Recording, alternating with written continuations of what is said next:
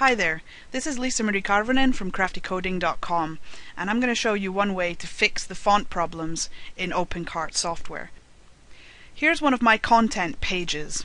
As you can see, every paragraph here is slightly different from the one before. Now this is kind of a feature of OpenCart that you can specify what fonts you want to use, the fonts, the sizes and the colors from this editor. But the problem is that not everyone wants to use 5 different fonts in their product descriptions. And also, when you're copying and pasting from things like Word documents, from websites, from presentations, it's going to copy into the page in the same font as the one that you copied it from. So this causes a big problem later on because you end up having pages and product descriptions that look like this, which is, again, it's fine if you want to have different fonts and different colors and whatever, that's your business, but I prefer to have my things to be uniform, and I also like to have my styles defined in the style sheet as opposed to in the database, because it adds extra code into there that you just messes everything up.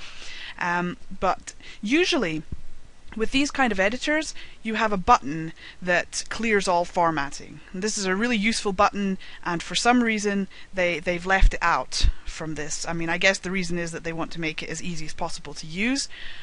So that's okay, but what about those of us who don't want to use this kind of formatting style? Well, I found a way to edit this editor that will put the button back so that you can remove formatting. And the way you do it is from this. You go into your FTP program. Most people have one. Basically, you're just going to log into wherever your website is, and then you're going to come into Admin, View, JavaScript, CK Editor, and this config.js is the one that we want. So you're going to edit that. You can open it in Notepad, but I recommend Notepad++ because it's really fast and it colors your code as well, so it makes it a lot easier to find things. So then you're going to scroll down, and here is actually the custom toolbar that OpenCart uses. And this underneath here is the full toolbar, which OpenCart unfortunately does not use. But usually there's a button here that will say, you know, open the kitchen sink, which then opens up all these options, but again, it's missing. So the button that we want is this one here, Remove Format. And it's in this undo section, so you can see this undo section is right here. Okay, so what we're going to do is copy it, including the comma. And then we're just going to paste it right into here. And then save it. And then my FTP program will let me upload it again. And then you come in here and you can refresh the page. Okay, so now once I've refreshed the page, I have this new rubber button here in my undo section. And the way you use it is you simply highlight the text that you want to change, and you just click on the Remove the Formatting.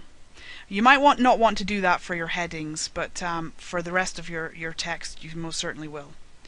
And that's everything is now nice and uniform. But because this has removed all the formatting from there, it's going to take your formatting from the style sheet. So after saving that and going back to the live view, this is what it looks like. All the formatting has been removed, and now it's just taking it from the style sheet, as a good website usually does.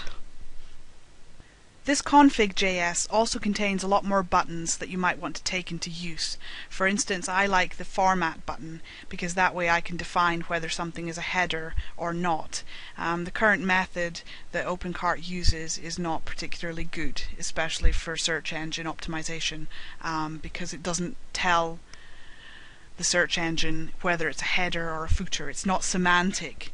But I like to use this one, so I'm going to put this one back. And you can take it back into use by simply copying it from the bottom and then adding it up here. And remember to put these commas in between these elements here, or else it's not going to work. So upload that. And I'm going to just refresh this page. My headers at the moment are defined using this, but I'm just going to take away all formatting. And then now I have my headings here. For this one I'll probably use a heading 2.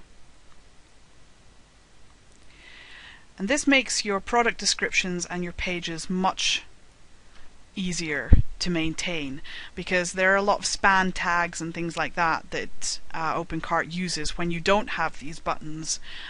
It uses these really bad tags that just can mess up very easily and mess up your site very easily.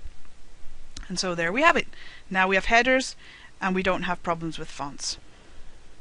Feel free to come and visit me at craftycoding.com, and I'm always available for code modifications and for installations and pretty much anything. Thank you for watching.